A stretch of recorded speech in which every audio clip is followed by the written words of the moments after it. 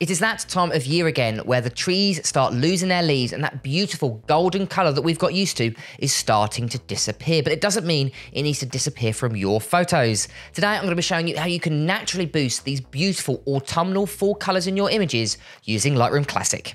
And I'm going to start right now.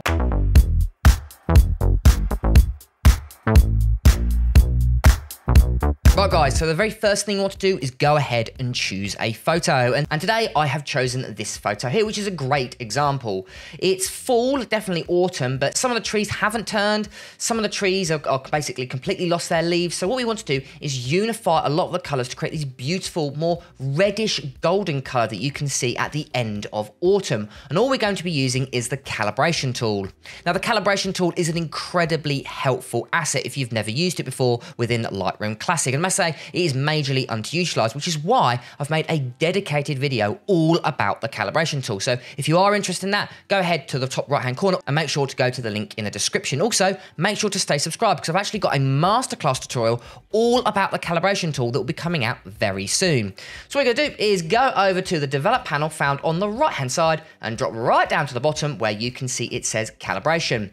Inside calibration, we're going to go to the red primaries and we're going to go to the hue first, and we're going to drag that over to the left-hand side. The value you want to be aiming for is around about -30%. Then what we're going to do is go to the saturation, because in doing so, we've lost a little bit of that saturation in the photo.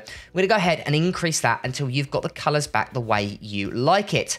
Lovely. Okay, we'll go for that. Then what we're going to do, skip out the green entirely, and let's go to the blue primary. We're going to go to the hue first, and we're going to go ahead and drag that over to the left-hand side. This will unify some of those colors as well as bringing in that beautiful teal and orange look, which I think really does replicate this autumn theme we're going for. Then if you want to, we go ahead and drop down that saturation a little bit, because that has added some saturation that was a little bit too strong. And I must say, I am really liking this look. And what I can do is show you the before and after. So if I go ahead and click this button, this is the before, and here is the after. I must say, I really like this look. And all we've done is we've used the calibration tool, which really shows you how powerful this tool is. So if you are interested, make sure to go to the link in the description. Here is the before, and here is the after. And if this particular tutorial helped you out, make sure to write it down in the comments below.